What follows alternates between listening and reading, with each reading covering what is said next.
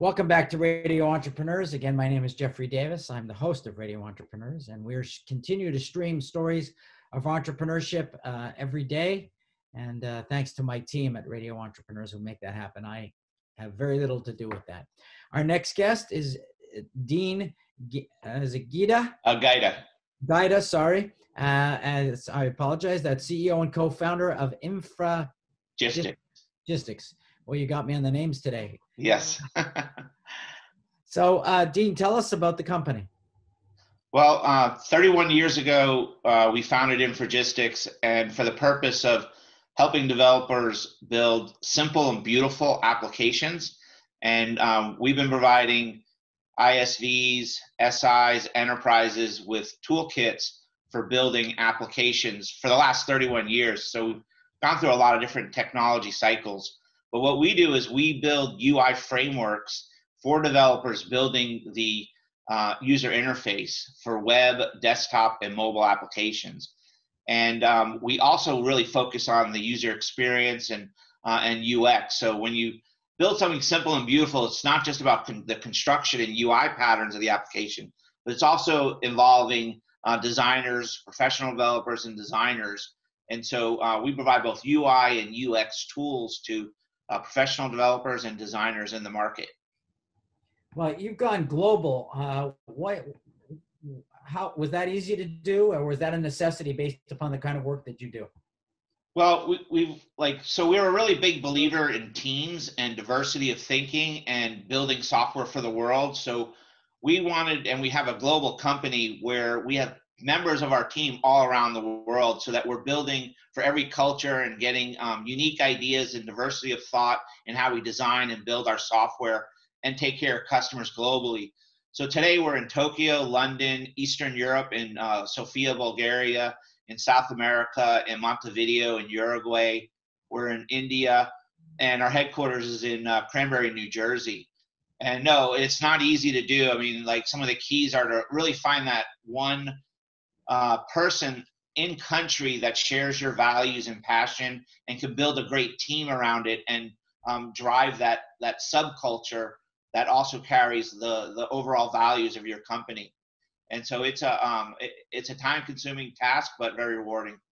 Are there any particular types of typical client that you're looking at? Well, we sell to, like I said, other software companies. So Intuit built TurboTax Quicken with us. Charles Schwab and Fidelity's built their customer-facing apps. We're in some of the biggest banks and Wall Street firms running their equity trading systems. And people choose our web and desktop toolkits because of like the high performance and speed of our grids and data visualization.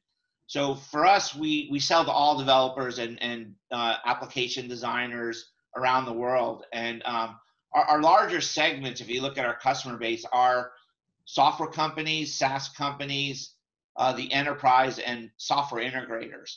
But really, we sell to everybody that's building applications, software applications. Interesting. And do you find certain industries in the software or niches within software to be better than others? Well, financial services is a really big segment for us. They spend a lot of money on technology, and certainly they're some of our bigger customers. So Morgan Stanley, for example, has been a 20-year enterprise customer of ours, and a lot of the different big banks and bond companies in the financial service market is a really strong market for us. You mentioned Morgan Stanley. Can you give us a sense of some of the other companies you work with? Sure. So IKEA has built a lot of internal systems with us. ExxonMobil used our data visualization in an internal application that they use to determine where they're going to invest and drill for oil. And so we're able to consume hundreds of millions of data points very quickly and then display that in a visualization way. And they're another big company that we work with. We work with other companies you may know of, JDA, Epicor, some financial and ERP companies. And we work a lot with Credit Suisse, Deutsche Bank. And a really interesting app, maybe for your readers or viewers, all the 911 systems in America are run with our software. Wow.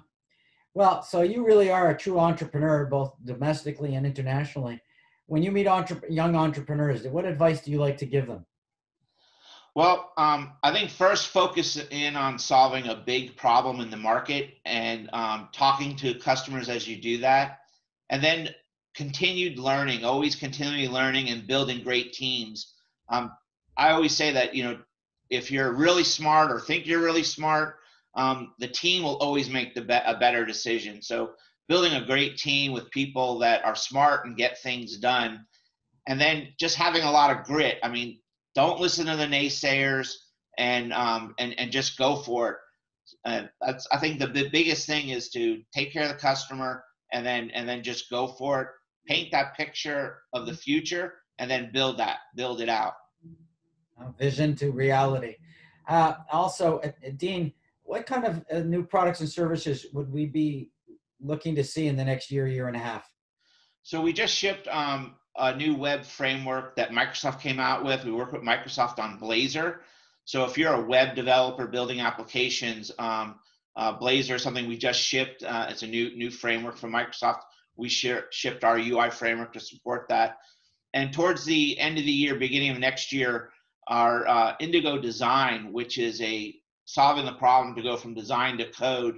We're shipping a new low-code app builder in there where you can use design systems, prototype your app, do unmoderated usability tests, and then we'll generate the code, production code for that for different web frameworks like Angular, React, Blazor, with our Indigo Design. So that's something that we have a product in market, but we're adding new low-code capabilities that we'll be shipping right at the end of this year, beginning of next year. Wow, seems like you're really doing a lot and deserve a lot of congratulations on what you've accomplished so far. Well, thank you. I bet you're not able to travel to see your offices right now. Is that a problem? Well, it's kind of weird, this whole lockdown. I mean, the first 2 months I hated it, so I travel a lot, as you can imagine, seeing customers and traveling around the world, which I really enjoy. So the first couple of months I really hated it, and then I liked it, loved it for 2 months. I mean, everything slowed down. I have 3 grown kids, but I got to spend more time with my wife, my family, and everything slowed down, but yet still just as productive.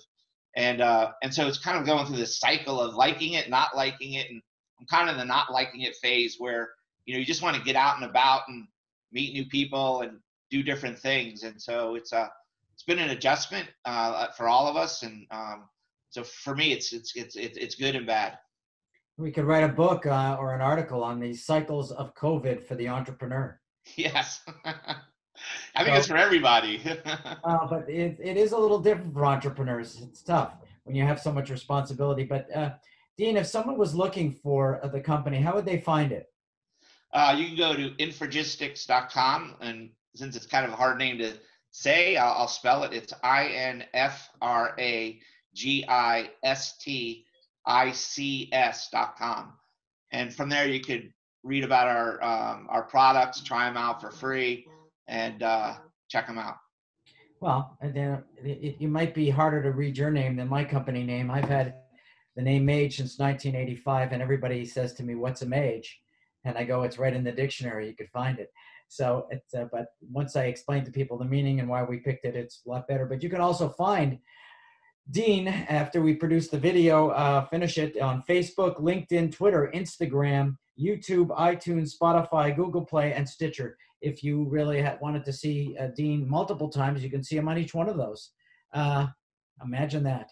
So I want to thank you for being on the show today, Dean, and maybe we'll come back again next year and remind everyone this is Radio Entrepreneurs.